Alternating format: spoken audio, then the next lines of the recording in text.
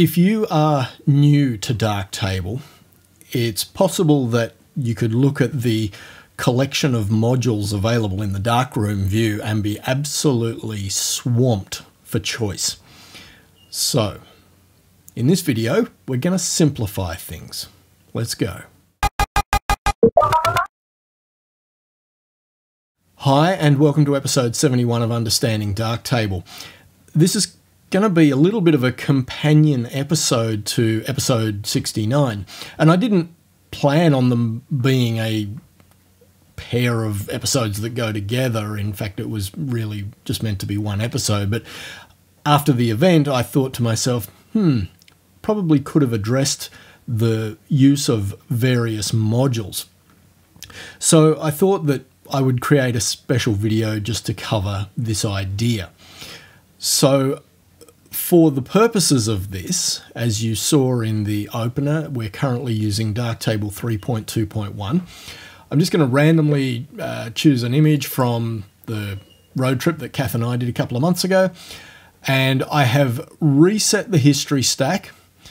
And if you are wondering why there are 8 history items here for an image that has supposedly been reset, then you, my friend, need to go and watch episode 69 or watch it again, as the case may be. And I'll throw a link up in the top left-hand corner if you haven't already watched that episode, because I do explain why the history stack has so many things in it, even in its default or reset state. Okay, so down the bottom of the darkroom view in the right-hand corner, we have a button called More Modules. And this contains the list of every module that exists in Darktable. And on the right-hand side, there is a hamburger.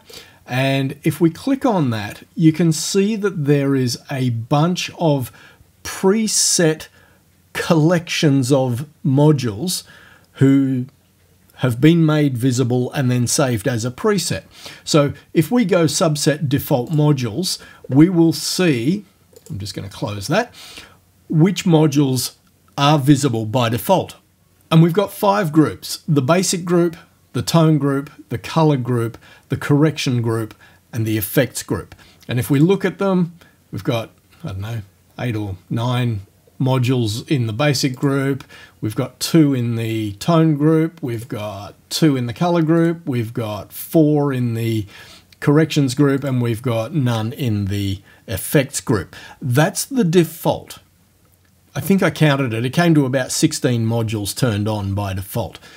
I'm going to suggest that for a new user, just to get up and running, that we go to the hamburger and we choose subset no module, and we open this list up and we scroll up to the top, and I'm going to suggest just 10 modules that I think you want to turn on, and just use those while you process your first 10 or 20 images, just so that you get the hang of the interface, the way the modules work, what they can do, what they can't do, all that sort of stuff. And then once you've got your head around it, you can then choose to enable other modules as you see fit.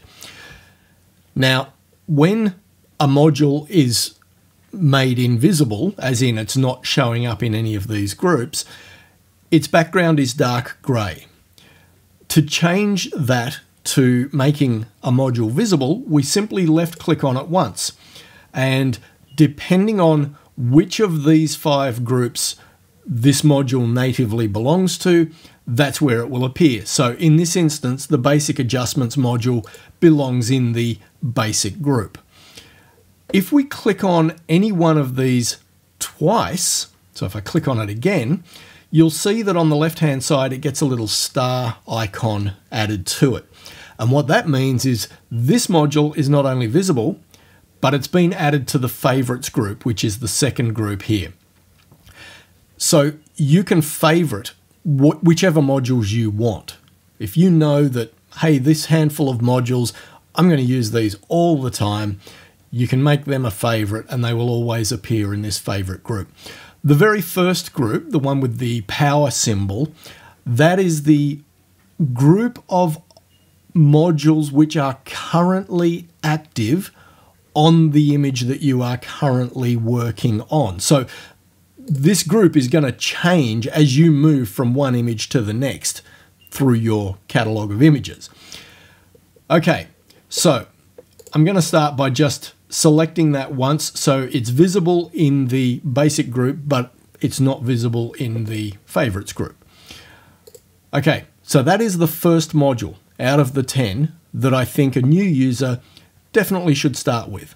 It's called Basic Adjustments because that's exactly what it is. It gives you most of the tools that you need to dial in the basics of your image. Number 2, color modules. You'll notice that when you look at the list, there is quite a range of modules devoted to color.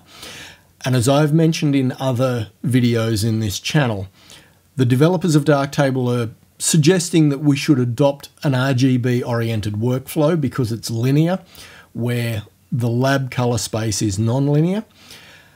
And for that reason, the color module that is suggested for, adopting an RGB workflow is color balance. Now, personally, I find the color balance module to be quite intimidating because there is a stack of controls in there. Now, if you're not scared by the number of controls, by all means, go for it. But I'm going to be a little bit of a rebel here and suggest that as a third module out of our 10, that we also adopt color correction, because to me, that is a much easier module to use if you just want to shift the color balance one way or another. It's as simple as, I want more reds in my image, so I left click and I drag towards red. Or I want it more yellow, so I left click and I drag up towards yellow, or whatever the case may be. It's crude, it's rough, it's ready, but it is a lot simpler to interface with if you are a new user and you are intimidated by the color balance module. So I'm sort of going against the grain of what the developers are trying to push us towards, but I'm going to suggest that if you are new to Darktable, maybe just go with the color correction module for any color adjustment stuff that you need to do. I'm actually not sure which color space the color correction module works in. I'm guessing it's probably lab, but anyway. Number 4, the crop and rotate module. At some point, you are going to want to crop and or rotate your images. So to me, this is pretty obvious. You're going to want that switched on. Number 5, denoise profiled. Now, again, you'll notice that there is a handful of denoise oriented modules. I'm going to suggest that you start with denoise profiled. It belongs in the corrections group. I shouldn't say belongs. It's not like you have a choice. It defaults to the corrections group because that's what it is. Denoise profiled, if you are new to Darktable, basically references a database in the background, and it works by reading the EXIF metadata of the image you've chosen to work on. And from that EXIF metadata, it can calculate, assuming, of course, you've shot digitally. If you're working with a film scan, then all bets are off. But if you're working with an image that was captured on a digital camera, then the EXIF metadata will include information like the ISO, the camera brand, and most likely the camera model. And from those three things, denoise profiled can actually go and find a profile that matches your digital camera, the model as well as the make, and that particular ISO setting.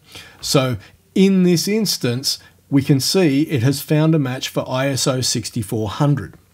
And that is not just generic to all cameras. If we expand that, we can see that all of those profiles relate to the Sony a7 III because that's what I've shot this image on. And so by default, it has recognized that this was shot on an A7 III at 6400 ISO, and so it has chosen a denoise profile for that camera and that ISO. For a new user, I highly recommend that this is where you start if you want some denoising tools. Once you've got your head around it, then you can dive into the other stuff. Number 6, the highlight reconstruction module. Now, hopefully you're not going to need this all of the time, but occasionally you're going to import an image and you're going to realize, ooh, I've probably clipped some highlights there. This module will come to your rescue, and Darktable seems to be pretty clever about automatically applying highlight reconstruction if and when it detects that there are clipped modules. So you may find that this gets activated automatically, but if it doesn't, you can always switch it on for yourself. The method defaults to clip highlights, but I personally find that I prefer reconstruct in LCH. For me, just does a slightly nicer job, but your mileage may vary. Number 7, the retouch module. Now, this is quite a daunting module to look at, and for that purpose, I would definitely suggest that you go and check out the video that I did on the retouch module. And again, I'll try and remember to put a link up there for you. This is a great module. It does a fantastic job of, cleaning up dirt or cloning out things that you don't want. Obviously, Darktable is not a multi-layer image editing program like Photoshop or GIMP. It's not meant to be like that. This is an app that is designed to work on a single image at a time. But the retouch module does some very clever stuff by breaking your image apart into wavelets, if you so choose to use it in that sense, and it can do some very seamless retouching once you've got your head around how it works. That's probably the most complicated module out of the 10 that I'm going to suggest. Number 8, the RGB curve. Now, you shouldn't need this if you've used the basic adjustments. In between exposure and contrast, you should be able to get your image pretty much to where you want it. But in those instances where a tone curve can just help you to finesse, maybe you just need to lift the shadows a little bit, but you don't want to affect the highlights, a tone curve will just give you that level of control that you're not going to get from just exposure and contrast adjustments. So I would suggest the RGB curve is worth having active. Again, you're not going to need it on every image, but when you need it, it's good to have. Number 9, the sharpen module. Pretty much does what it says on the tin. And, a little bit of sharpening goes a long way, like any image editing, particularly with digital files because of the demosaicing algorithm. You occasionally get a little bit of softening of your image, so a little bit of sharpening before export is a good move. And lucky last, number 10, the white balance module. Now, that module will be activated by default, even if it's not visible. Okay, if I was to go back and actually, before I reset this, I'm going to save this as a group. So I'm going to go Store New Preset, and I'm just going to call this episode 71 because that's all I need it for. Because as you will see there, I have my own collection saved, Bruce V1. But if we go back to no modules, and even if I was to compress the history stack, you will notice that the white balance module has already been activated. So even though the module is not visible in any of these 5 groups, and it's not visible in our favorites group, it is visible in the active group because it's part of the default selection of things that Darktable does in order to take a raw file and actually show something on screen. And again, I covered all of this in episode 69. So it's interesting to note that there are going to be modules in the active tab that you may not have visible in your groups. Things like orientation. I haven't suggested that you turn that on. Most of the time, you're not going to need the orientation module, but if you do, you'll always find it in the active group. But if you want to turn it on, by all means, go find it in the list and switch it on and either have it just in its group or add it as a favourite, whatever works for you. So, those are the 10 modules that I would recommend for a new user just to activate and work with for your first half dozen, 20 images, whatever, until you get your head around it. Now, let's just have a quick look at any one of these modules. With these sliders, there's a bunch of ways to interact with them. You can left click and drag. You can see exposure will go to -4 stops or up to +4 stops. You can also right click and you get this interface that I've not seen in any other software, and I call it wag the dog. Basically, if you move your mouse right down to the bottom of this graph, you'll notice that the changes in that exposure value are in 1/100th of an EV. And then, as you move your mouse towards the top of the graph, that control becomes more coarse. So there's that way to dial in any adjustment, because this works on pretty much every slider in Darktable. This is not just exclusive to the exposure module. So there's that way, or you can right click and you will notice that if you don't move your mouse, you get this flashing cursor on the right hand side, and I can now dial in a number just by hitting a number. I might want 2.5 stops of exposure, press enter, and 2.5 stops of exposure have been added. Now, as I said before, with regards to this exposure slider, you've got -4 to +4 EV. However, you can make that go further.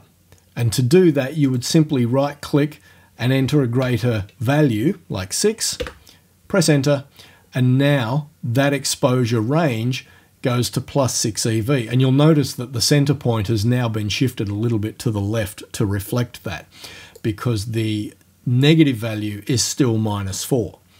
I could right click on that and go -6, and that will push this back to the center, and we now have a range from -6 stops to +6 stops. Now, that only relates to the image you are currently editing. Okay, so if you now jump to another image, the default values for that exposure slider will be -4 to +4 once again. Okay, so I'm going to leave it there.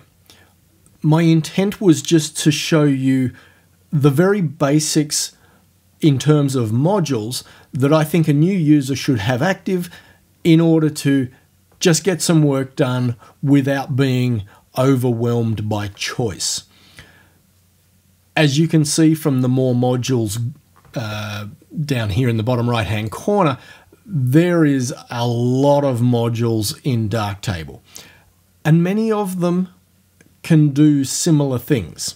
Like I said, with the color selection, there's about 7 or 8 modules that all relate to color. Which one you use will depend on what you need to do and the way your brain works. In some cases you just find that one person likes a particular color module and somebody else likes a different color module just because of the way they think. And that's fine. That is absolutely fine. But hopefully this has given you an introduction and you can take this idea, activate those 10 modules, and that should get you out of trouble for 99% of your image editing. And once you've got up and running, got your workflow happening, you can then dive in, investigate the other modules and work out for yourself which ones you want as part of your regular workflow. And like I said, any that you want to have access to quickly, just click on them twice in that More Modules group so that you get the little star icon to the left-hand side, and that will add them to your favorites group so that they're always available on this favorites group here. Alrighty, that's going to do it for this one. I was actually planning to have a completely different topic for this episode, but I'm working on some stuff in the background. I'm actually getting a loan of a piece of equipment. So that particular, it's actually a series of videos, it's not just one video, is going to have to wait a week or two. It's something that a few people have been calling out for, and yeah, I won't say any more just yet. Just know that I'm working on something in the background. It's probably going to take me a few weeks to get it all happening, but yeah, looking forward to that. Alrighty, people, I will catch you in the next one.